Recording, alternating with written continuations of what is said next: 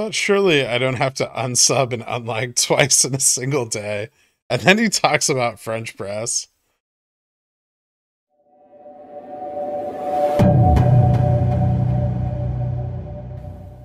I mean, we're already seeing a de-risking of put positions, which aren't coming in for some reason. The usual in the money puts are just absent. Alternatively, they're out,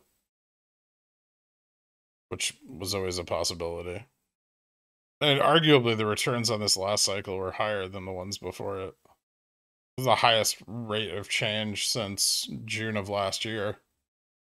So if SST drop into close, at close is a good thing. If you ask why, because you can buy calls for cheaper again. The announcement of the likely occurrence should be enough.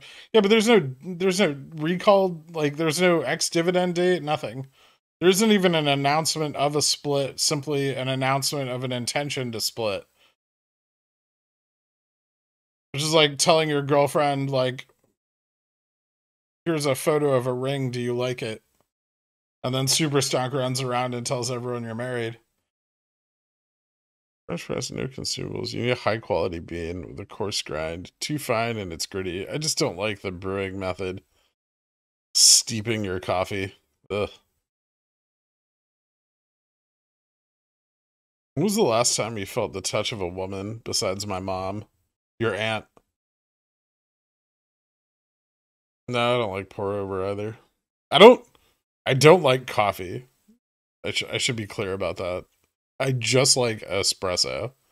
I won't drink any other kind of... I think it's all fucking disgusting. When's the last time you pursued the father of a lab manager sexually? I haven't had to do that yet. Still not as good as the 2K grinder and 10K espresso machine. The espresso machine was $2,400. It was not 10 grand. And the grinder was like $900. You can make espresso with the AeroPress? Not really. Y'all drink Americanos. That's cheap for an espresso grinder. They're not cheap. You can get them for less, but they go from anywhere from like on the low end, like $350 up to 5,000-6,000. I shove espresso in a 30-ounce Starbucks iced coffee one time, and I felt like I was on coke. Whatever that's like, I was uncomfortably energetic. You know, a cup of brewed coffee has more caffeine in it than like a double shot of espresso, right? Like a standard cup of coffee has 80 milligrams of caffeine, and a shot of espresso has like 25 to 35, depending on how dark roasts have less caffeine. And this is actually like 80 to 120, depending on the roast. Clip it. Coffee DD.